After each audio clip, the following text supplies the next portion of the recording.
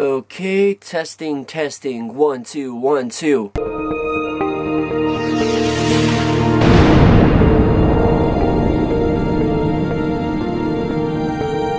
Hey guys, what is going on? Welcome back. I hope you guys, as always, are having the best day ever. Before I get started on this video, guys, if you are new here, please subscribe if you haven't already done that. We're on the road to 46,000 subscribers, and I would like you to join me on this journey. So hit subscribe right now and join the fam. And also, guys, go follow me on all my social media. Links are in the description. I have Facebook, Twitter, Instagram, and even Snapchat, so go follow me on all of those. And once again, guys, I am coming back at you guys with another creepy video, and today we're officially on episode 30 of Paranormal America, traveling to 50 states of the United States, heading west to east and looking at all the crazy stuff that's happened in each state along the way, which currently brings us to Kentucky. Woo!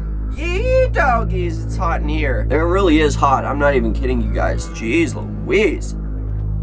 So today we are talking about one of the most haunted places in the United States, and that is the Waverly Hills Sanatorium. But before we get started, guys, we have to jump right over to, say it with me, guys, Paranormal America.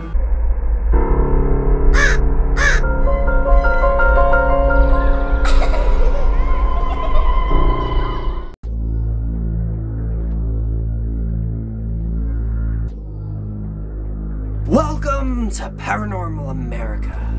I hope y'all are sitting comfortably. So today we are talking about the Waverly Hills Sanatorium, which is located in Louisville, Kentucky. In the 1800s and the early 1900s, America was ravaged with a deadly, uncurable, highly contagious disease. This disease was known to people as the White Death, otherwise known as tuberculosis. This disease was killing entire families, and even sometimes it was killing entire towns. In the year 1900, Louisville, Kentucky had one of the highest rates of tuberculosis deaths in the whole of America. In this sanatorium, people lived for 15 years, maybe 20 years, maybe more, until eventually dying a horrible, horrible death. It is said that if you ended up at this place, you're probably never going to come out. Now, even during the lives of the people who were victims at this facility, they would experience horrible,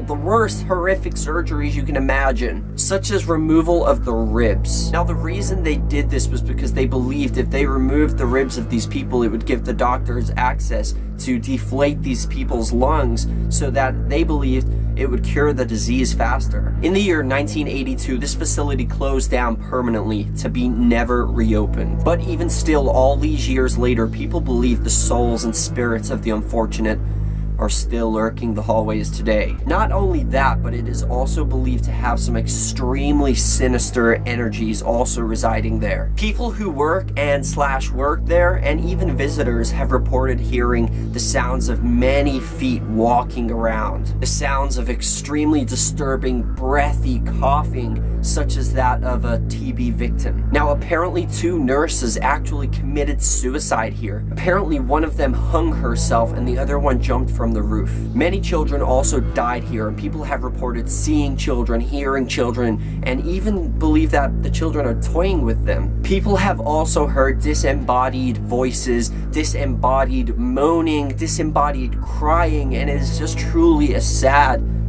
place to be. But on the more upper floors in this building, there's believed to be something so much more sinister. There's believed to be something called a doppelganger, which is, I guess, a type of demon that manifests itself as a complete double of you. It is said that if you see yourself at this sanatorium, you are doomed to die. Now, just to make this even creepier, there's something else lurking the halls up there. This thing is called a creeper. The creeper is said to start off this dark, shadowy, full-body apparition of a human. It will then strangely drop to the floor on all fours. And then, this is the creepy part. I'm getting chills right now just telling you guys. It will either crawl towards people or crawl away from people. And I don't just mean like crawl, I mean crawl super fast, like the friggin' Exorcist. It has been said to crawl at people, guys. Crawl! Like, if it was running, that'd be kind of scary. But you know yourself, you watch The Grudge, you know what I'm talking about. If something crawls at you like a little, like kind of like Samora Morgan at the end of The Ring 2 when she's climbing up the well, and it's kind of like almost insect-like, and it's super fast, and damn! This experience actually happened to a group of people, which understandably, they all fled from the building. Now, just to make it that one step creepier for y'all, people have reported seeing the creeper crawling on the ceiling! Crawling on the ceiling! How much creepier can that get? Okay guys, one thing is for sure, I never want to see a creeper in my life. I don't care if it's on the ground crawling, I don't care if it's, I just don't want to see it anywhere. I don't want to see it. I'm done. Paranormal America is over. I'm done. I'm done.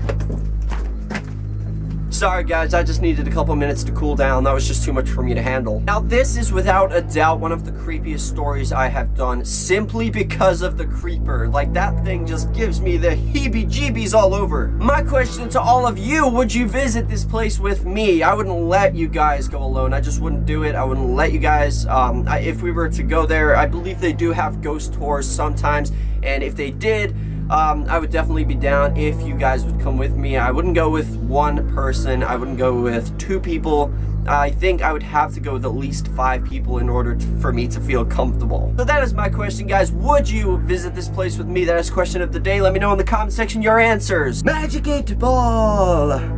Is the creeper a real thing? You may rely on it. Okay, that is it for me. Nightmares tonight, no question about it. Now, also, you guys know I've started this thing called Random Fact of the Day, where I like to poison your heads with powerful knowledge so that y'all don't have to go to school anymore. And today's Random Fact of the Day is, did you know that ancient Egyptians used to shave off their eyebrows to mourn the death of their cats? I don't really see the problem with that. I mean, when my cat dies, I'm gonna shave everything off. Thank you guys so much for watching. I hope you enjoyed this video. If you did, hit that like button down below, and let's see if we can go for 2 million likes on this video. I would really appreciate that. And remember the most important thing, guys, chase your dreams. I love you guys. Crawling on the ceiling! Crawling on the ceiling!